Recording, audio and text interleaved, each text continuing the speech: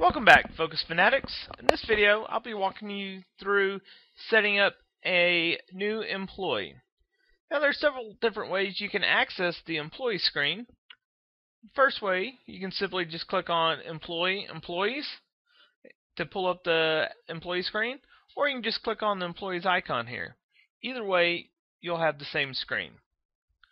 Now, when you're going to add an employee, a little shortcut that you can do is select an existing employee with the same job so it has all the same defaults in it.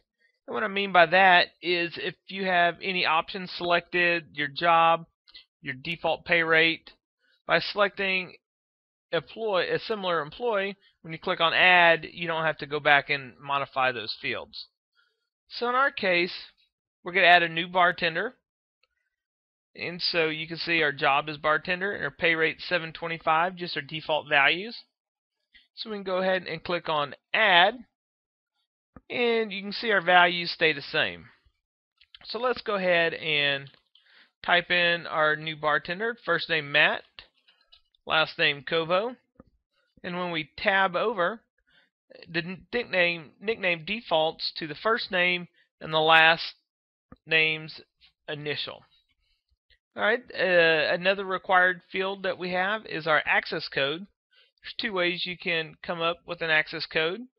You can simply click on the access code label and it will generate the first available access code for you, or you can just type in a code up to 4 digits long.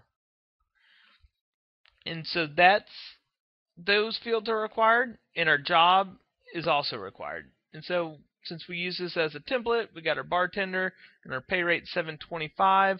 All we have to do is click save, and now we have created our employee. But obviously you've noticed there's a bunch of other fields in here that we can utilize to further put some user credentials in here that the employee has. One of the things over here, the picture, we can actually associate a picture of the employee, so when they log in and out, they'll see a picture of themselves, and so they know they're on the right screens here. So if you want to associate a picture, just simply click on the white spot. You can either browse for the actual file, or you can look for the image right here. And once we select it, you can see a picture of the employee.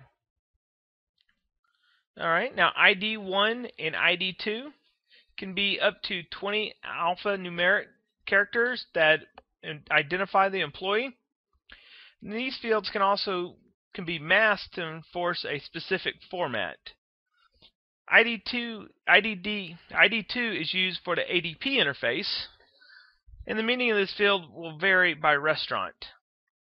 Now these masks are set up in miscellaneous general within the timekeeping section. So in this scenario, we have ID 1 set up as a social security number, so you can see it just looks like that, and ID 2 is just a random set of numbers. Our address, just like you expect, just our address, city, state, zip code. Emergency contact, it's kind of a cool field to have in case something happens to the employee, you need to contact somebody. So we can just put a name down there. We can put their phone number. And phone number 1 is going to be a primary phone number associated with this employee. And phone number 2, it could be a secondary phone, whether it's a landline, a mobile phone, whatever you want to use. Okay, we have language. It defaults to English, or you can also have a Spanish language right there. And what Spanish does is if you select Spanish, all the clock in and clock out, all the prompts will be in Spanish. So when you clock in and out, etc., it'll display the Spanish verbiage for you. Alright, so you got your birth date. You can type in your birth date. your hire date, last raise, the last time the employee has a raise. You can enter it in the system if you want, and if they've been terminated, you can specify the day they've been terminated. You have a termination reason from all your predefined reasons here. See what's going on there. Then we also have a keyboard. So let's say you're on the front of the house and you want to add an employee. You don't have a physical keyboard. You can simply just click on the keyboard and it'll show an on-screen keyboard that you can type all your fields with. You'll notice on the top left here, first name means that we're going to be changing the first name field. Now if you want to switch over to the next field, all you have to do is click tab, and you'll notice it keeps changing the tab name that you can modify with your keyboard. Okay, the W-4 information, this is all of your withholding information. Of course, you can do single, married, married/single rate, any additional withholding amounts, and your allowances. You have your employment status, active, inactive, or terminated. If somebody's just gone for a temporary amount of time, maybe you want to make them inactive, but if they truly are fired, you can terminate them. And then our next field over here, we have salary per day. Salary per day is the average salary per day that the employee earns.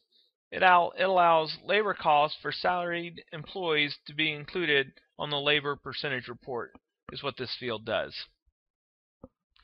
And then underneath our options, you can see we have a few of them.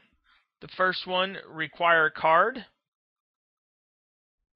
This means the employee must use a magnetic card, keyboard, scanner, or fingerprint to enter the access code to gain access to the system. Our next option is enforce scheduling. You'll want to select this option if the employee is only allowed on the clock if there is a valid scheduled time. Otherwise, a manager approval is required. Extend rights. Now, sometimes you may want to select this option if the employee will have a superset of job rights comprised of the rights associated with all of the employee's jobs. And what I mean by that is if an employee has multiple jobs, let's say he's a bartender, let's also make him a manager, and you have extend rights on, that means all job rights that are turned on will be accessible by this bartender, by this employee, whether they're a bartender or a manager. The clock in and clock out option is just what it sounds like. You'll select this one if only the time clock module is available to the employee. They will not see the front of the house. All they can do is literally clock in and out of the system. Our next option is the fingerprint at clock in. This requires the employee to use their fingerprint to clock in or clock out. And our last option is fingerprint required. You'll want to select this option if the employee is required to use their fingerprint to log in at all times. Okay, our little job section here, the employee can have up to 6 jobs, and you can associate the pay rates with them accordingly. And our last set of options over here is skills. Skill levels represent the proficiency levels that an employee possesses for each defined skill.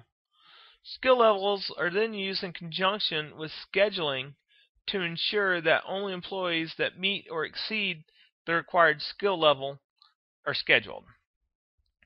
So skills are really relevant when you use scheduling. So that wraps it up with our adding a new employee. Thanks for stopping by, Focus Fanatics. Until next time, stay focused.